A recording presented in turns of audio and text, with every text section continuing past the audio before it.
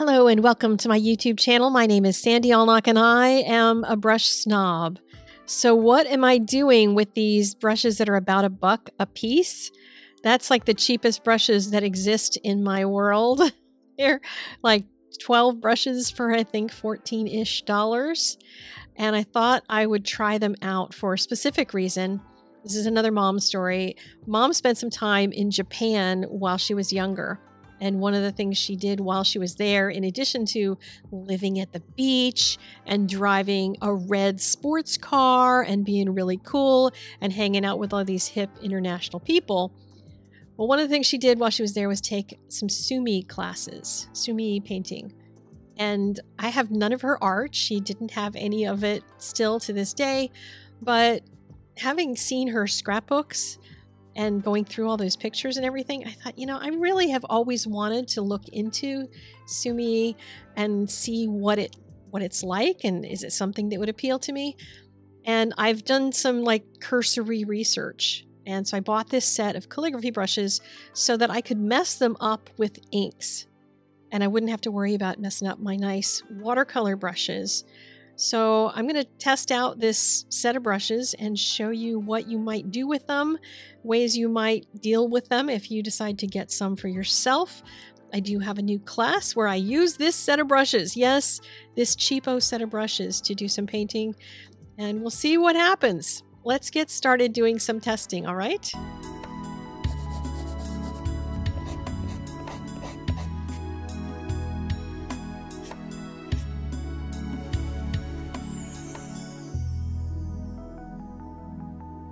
So this set of calligraphy brushes came with the brush roll and everything for roughly $14-ish. And I actually ended up with more than the 12 brushes.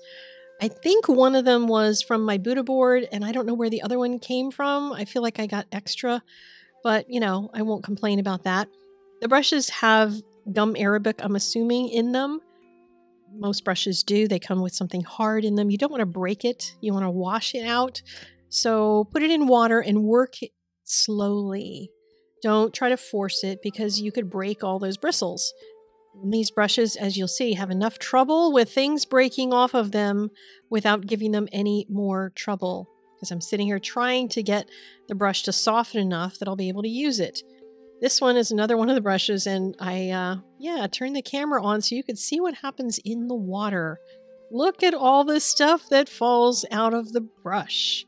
And that's from one brush. That was clean water when I started. So yeah, quite the mess, huh? I wondered if this brush was even going to be usable. Would there be any hairs left, any bristles at all left in the brush when I got the gum arabic out? I just pressed it very softly to try to get it to be more pliable. And I was surprised that when it was all done, it did have a point to it, but notice the point has another hair ready to fall out. So I don't know how long these brushes will last, but since they're really only here to keep me from messing up my good watercolor brushes, I'll be okay with it. So let's do a Buddha board test. And the Buddha board, which you saw in the beginning, is basically a board upon which you paint in water, and then it will evaporate, so you can just reuse it. Mine came with a little stand, and the stand holds the Buddha board so you can paint vertically. You can put water into the stand at the bottom. You can rest your brush across it and be ready to paint. It's kind of a nice thing to have on the corner of your desk. So if you're on the phone and you just want to doodle, you're not wasting paper. So it's good for the planet, right? And given that it is Earth Day, then good things for the planet are a good thing. Even if these brushes are on the disposable side because they're so terrible. But, we'll complement that with a lovely earth-friendly Buddha board. So I'm painting a couple of flowers here. These are some of the ones that are in the new class. And basically I tried to mimic the sumi style. I am not a sumi painter. I haven't taken any classes, haven't studied it. I just looked at pictures on Pinterest and Google to get inspired on how to simplify an image enough to make really pretty flowers in a real simple way for cards. I wanted to focus on something for cards because that's what Mom wanted me to do. Mom said that card makers should just learn how to paint their own flowers because then they wouldn't have to buy all the flower stamps. Now, I know some of you will just think that's crazy because we should just buy all the flower stamps, but I'm just telling you what Mom said. So I have made this class in honor of Mom. So if you would like to honor Mom, then go take the class. It's almost done. The class is not completely finished. It is a card class, but the card lesson is number 6. We'll do 5 different flowers and we'll be painting through them, but the design portion is not done yet. And I'll have a note in there explaining why it's not done yet in the pre-class lesson if you want to see that.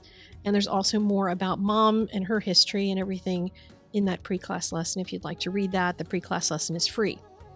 Okay, back to the Buddha board. I'm testing out, the first tree was my fancy brush. And if you have seen me paint with my liner brush and Googled for that brush and saw the price, you'd be like, okay, is there anything else that's cheap that I can afford? Well, these other brushes kind of do a reasonably fair job. It's not as comfortable an experience to paint this kind of a tree, a scribbly tree, with these brushes. They kind of can do the same thing, but a lot of brushes can. It's more in how you wield it. But the thing that I love about that liner brush is the way that it pours out water, and these brushes don't do that at all. But, you know, if it's all about getting results, then you can kind of get something similar using these kind of brushes because of the point that they have. They focus on having a point because they're a calligraphy brush. So the Buddha board will dry on its own. This is about a 5-minute time lapse to watch all the water disappear, but you can also hurry that by either, waving at your dog in the studio and cooling your dog down with your Buddha board, or use a heat gun or hair dryer or something to speed it along. Just don't get the hair dryer too close to it. I don't want you to burn the surface. And you also want to make sure your brushes are clean when you use it because you could leave paint residue on there. You can get that off with kind of a baby wipe, just a soft scrubbing of it. And if you paint anything you want to save, take a picture of it. Do not let it just disappear if you get a great idea for something that you want to try. So that's the Buddha board, and there is a Buddha board lesson. I have an expectation you will get a Buddha board and use it in the class. Now let's talk about the ink mixing, because for this kind of painting, you need to have a couple of different levels of ink, from a dark to a light. And I'm going to be using platinum carbon black ink. It's a waterproof ink. You could use Sumi ink, of course.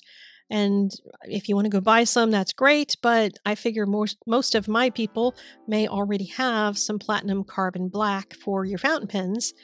So I put a little bit in each dish. One is going to be just ink. The other is going to have some water.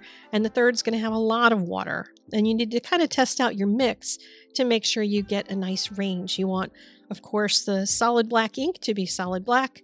The next one should be, kind of in the 50%-ish range. And then the other would be in maybe a, 15 to 20% range. And what I ended up doing for even one that's lighter than that is my leftover water. I have one that's clean water, and the other one, I just always use that to take the first ink off a brush, and that serves as a 4th light value. So I have an extra one, a little bonus. And I also, just a little bonus tip, I keep my old platinum ink bottles. That one with the X is an old one. I just added water to it when it ran out of ink, when I used it all up. So I always have some like gray ink, and that little one I just painted at the top of my swatches is the paint water, or the ink water, I guess it is. I'm going to be using this Sumi sketch paper, and it has 2 surfaces. One is kind of a soft, toothy surface. The other is a little smoother. And on the interwebs, they say that it's easier to paint on the textured side, that you'll get less bleeding. Now, I found both sides bleed on me. This is one of my earliest attempts, so I thought I would capture that. So you can see I was trying to touch just the tip of the brush to a darker pigment and try to get a 2-tone look. And I was just experimenting with it. I didn't know what I was doing. But as I was playing around with it, I realized I was not squeezing out enough water from the brush. These brushes hold a lot of water, and the Sumi paper is so soft. It's a mulberry paper, And not only does it bleed through, so I put a paper towel behind it to absorb some of it, because when I had it just on the freezer paper, it just kept sucking back up into the sumi paper. So a paper towel seemed to save that a little bit, but I had to be careful that even that didn't suck back into the mulberry paper. But I started really using that black towel to suck out most of the water and tried only to have just the pigment that I wanted in the brush. And that worked a little bit better. It was, just a challenge to practice mixing so that I would end up getting that kind of a difference in values and not get all the splooging all over this really soft paper, because it was just a little bit much. Now, I did try some on some regular watercolor paper, because I use, cold press and rough paper. I love me some texture. But for these paintings, I found that was too much texture. Even though it works and you could still do these simple flowers on it, it just didn't have the feel of sumi, even though these aren't real sumi, because I am a sumi dummy. Maybe I'll take a class at some point and learn more. I know there's a whole lot more about your mindset when you're painting. And so that is why I say mine is just inspired by sumi rather than being any kind of traditional sumi painting. So here's one that I did later on after having practiced, and I was getting a lot more control over the kinds of shapes that I was making. So it is possible for even this old dog to learn new tricks. I got better at remembering to squeeze out my brush. And what I did throughout the class was constantly say, don't forget to squeeze out your brush. Don't forget to squeeze out your brush. Don't forget to squeeze out your brush. Don't forget to squeeze out your brush. Because I'm telling you, when I first started doing this, I went through pages and pages. I just did like whole sheets of this 9x12 pad, full sheets, just covering every square inch with brush strokes and flowers and leaf petals and all kinds of stuff, because I couldn't seem to remember how to do that without making a mess and having everything bleed all over the place, because this paper is just so soft. But I finally started getting the hang of it, and my flowers started coming out a lot better. And these are really quick to do once you get going as well, especially when you practice as many as I have, because I practice with the Buddha board, I practiced in black and white with the ink, and you can use black watercolor to do these, but it's, as you can kind of tell, it's hard to mix a little bowl of watercolor in 3 thicknesses. It's hard enough to make a puddle out of watercolor, so I would definitely recommend doing this in ink. Now, one of the things I figured out to do was to create masks, and I cut masks for both A2 cards and for slimline cards eventually, because I realized what I was struggling with was trying to find a size that was going to work for a card and how to make the flowers the right size for that. And this really helped to just paint inside that mask, because like putting a frame around it made me really stick to those confines and figure out what size flower I wanted on that particular card.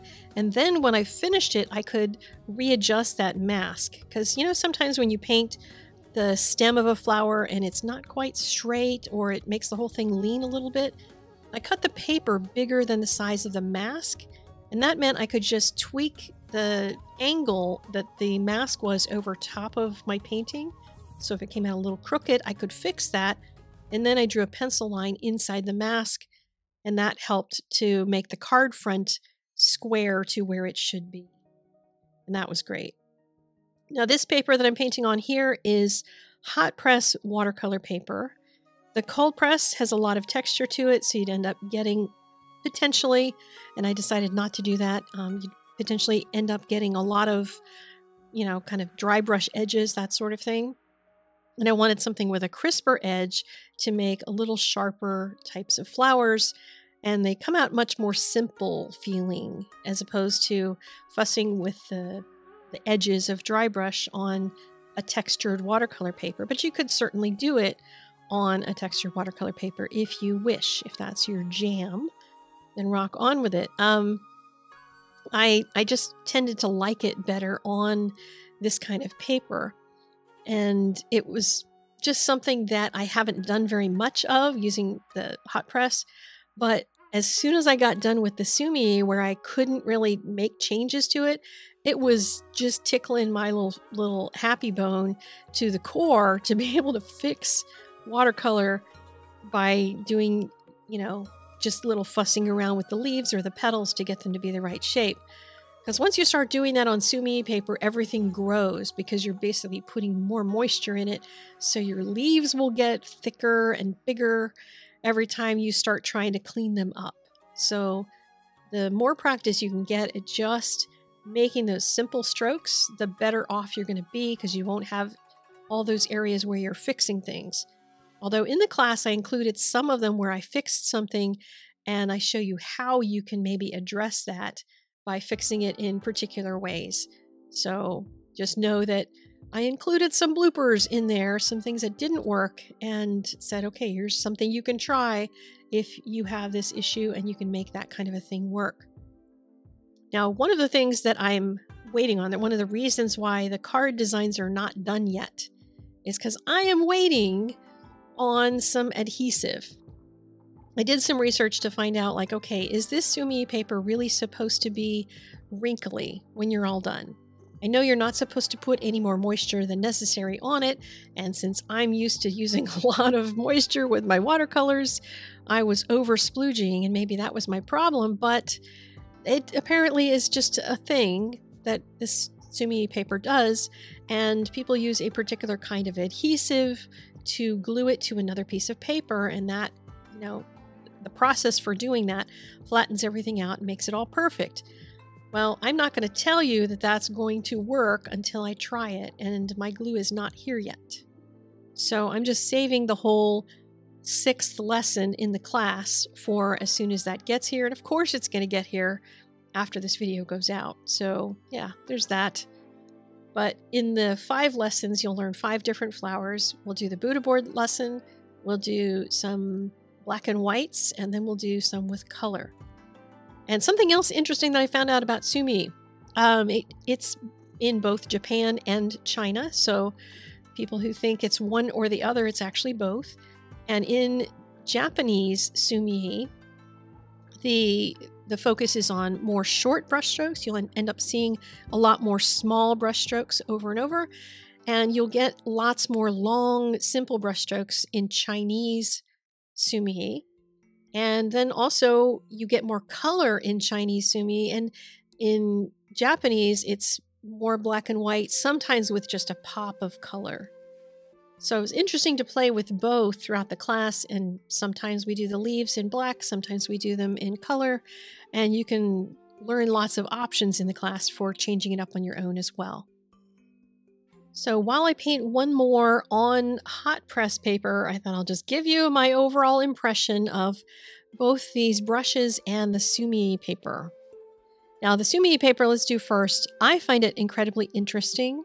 It's just a very different kind of paper, and it takes some practice. So give yourself like 12 of those 48 sheets, and the pads are not that expensive. Give yourself like 12 sheets to just make marks. Just keep making marks and marks and marks, because that's going to help you to get to know the brushes and get used to squishing off all that excess water so that your brush is not really wet. Then as for the brushes, you're going to need to kind of give them little nicknames. That's what I did in my head. This one is the one with the brown handle and the white bristles, or the red handle with the brown bristles, so that I knew which one is going to make what kind of mark for me. Your hand is going to react differently with them, so you need to figure that part out for yourself.